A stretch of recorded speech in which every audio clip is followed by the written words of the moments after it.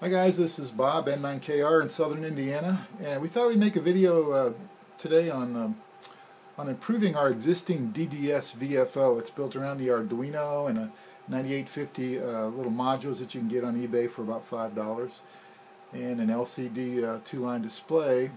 And we've had real good success with a couple of earlier versions of that. Here's one of them here that have worked well in our CWQRP homebrew station.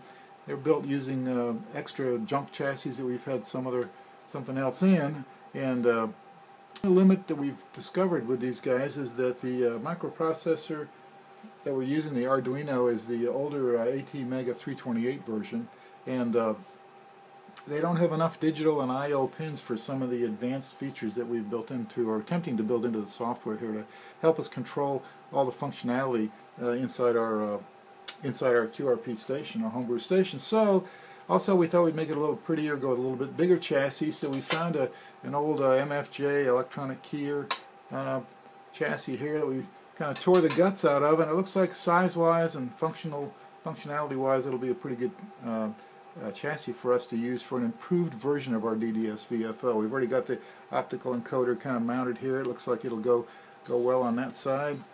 See it there?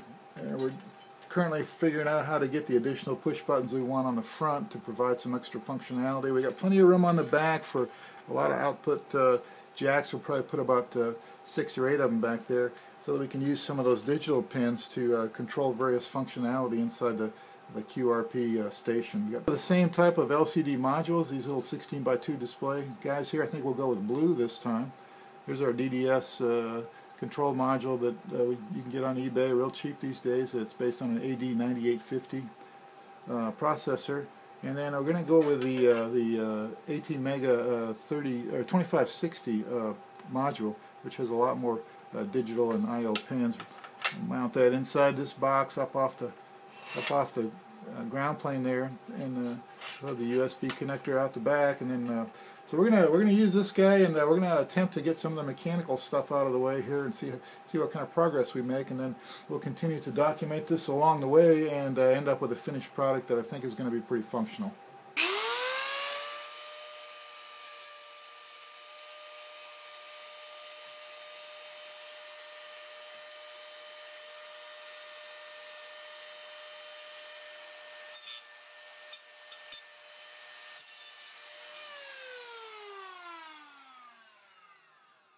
Well, there it is, another bad chassis job as far as cutting out that rectangular hole, but at least we got it cut out, and we got our 2 holes drilled up here at the top that we're going to use to secure this on the inside with some nylon standoffs, and then we'll use one of our bezels around the outside here to make the hole look nice and neat. So all things considered, I guess that's not too horrible. We also have some holes drilled here for 3 of our push buttons, and we got 6 holes drilled in the back that we're going to enlarge to the proper size for our connectors back there.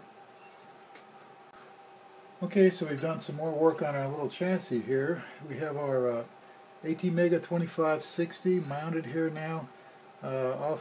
It's up off the board, up off the bottom of the chassis on some little nylon standoffs that we bought.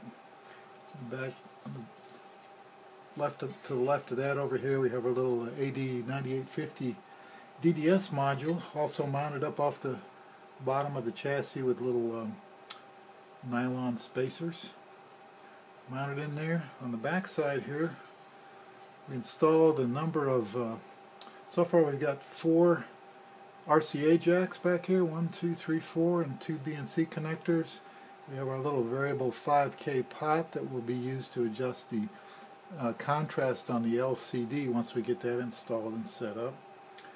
Got one more opening over here that I think we're going to put another RCA connector in there.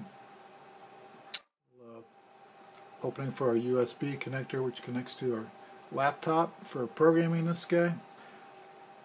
So that's as far as we've got to this point. Okay, so we've got to the point now where we got our push buttons all installed on the front here. Got our encoder knob on here. We got our LCD display installed. We're using 2 of the 4 installation points on the back of this 16x2 module here with some little nylon standoffs to get it positioned the right distance out from the front of the chassis here. We've got a little bezel that we made up of some, we've shown these in another video, but we use these dollar store paper plates that have a shiny coating on one side. They're easy to cut and work with and make a pretty good black bezel that you can cut out your holes and rectangles for. Look pretty nice. We're probably going to enhance. This was a first pass, and we'll probably do another one, try and make it a little nicer. The other thing we've added in the back here is a little 7805 voltage regulator back in the back here. That way we can provide anywhere from 7 to 15 volts DC input, and it gets regulated down to 5 volts, which is what the Arduino board needs, and also the little DDS VFO module over here. Okay. So we're making some progress. We've begun wiring some of the components here in our DDS VFO. We got the optical encoder wired up here. Goes to just a couple of power connections, hot side and ground, and then there's 2 digital inputs on the Arduino board that we've up there. The DDS module over here, the AD9850, we got that wired up. Here's our output going over here. There's plus 5 volts going to it, and there's 3 input pins coming from the Arduino. There's a load, clock, and data lines coming in. So we're making progress. All the source code and the instructions and information for building the base version of this guy are available at theladderline.com. That's Ross Keating's website. He's up in New England. He developed this originally back in 2010, and we've built several of these and have made some modifications to the software for our own use, but the base code will work well for you as a starting point. It's all open source, thanks to Ross. He has a couple of pictorials up there, including this one, which is just a schematic or a rough block diagram of wiring for the Arduino. It's shown, in this case, we're showing the DDS-60, which is how he originally built this unit, but we've since been able to use these cheap DDS AD9850 modules, like this guy right here, that you can get on eBay for about $4 or $5 each, and they work great. And there's instructions up there on the website for modifying the code slightly to make those work with this setup. Okay, so we got our wiring all completed on this guy, on our new DDS VFO using the Arduino 2560 Mega, and we used a lot of these little jumper wires here, male to male and male to female types. We ended up soldering the ends of some connection points, like going back to these connectors here. Most of it's push-on, and came together pretty well for us, but the big surprise happened when we went to fire this up and try it out. As you recall, we were using software written by Ross Keating, great software, and it's written for the AT Mega 328. Well, this 2560 understandably has a different pin map, and so not thinking of that ahead of time, we just wired it up the same way as the original, and obviously it didn't work. Nothing worked. The LCD didn't work, and the DDS output didn't work, and the encoder didn't work. So we went back to, we did some investigation, and we got that resolved. So Ross's software uses direct port manipulation to talk to the encoder and the LCD display up here and the DDS module for speed enhancement, and it's a nice feature, but he's using port C and port D as defined in the AT Mega 328, and unfortunately the port C and D are significantly different as far as location on the AT Mega 2560, and there's some functionality changes as well. The interrupts that Ross was using were 0 and 1, which are on digital port 2 and 3 on the 328, on the AT Mega 328, and that had to change as well. So we were able to do some digging and some research and some experimenting. We finally figured out how to make the changes to get the software working correctly on the AT Mega 2560, and once we got that resolved, all the features worked, and we did some bench testing with this. It looks really optimistic, and we're going to go ahead and set this up in our QRP station and verify that everything is as it should be. So while we have the covers off, let's just take a quick look inside. If I can hold the camera steady enough here to get an idea of just kind of a side-by-side some of the differences between the two units.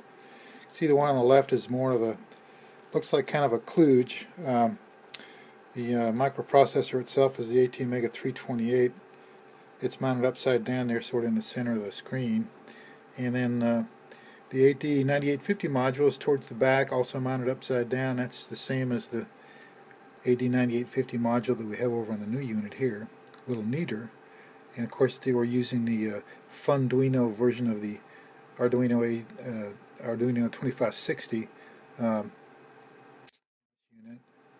We have lots of additional digital and I/O pins available, and analog pins, and more memory, and just a more versatile unit for us to continue to experiment with this guy.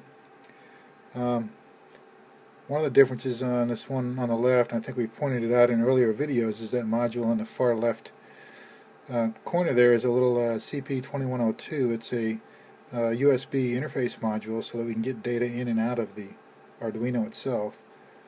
Because on this guy, the USB interface is included as part of the Arduino itself, and it's available out the back side there for programming. Look at our output signal on the scope on our new DDS VFO. Pretty much a constant 0.8 to about 1 volt peak to peak in the amplitude, on up to about 18 or 20 megahertz, and it starts to drop off somewhat up there after that. It's perfectly functional for our needs here.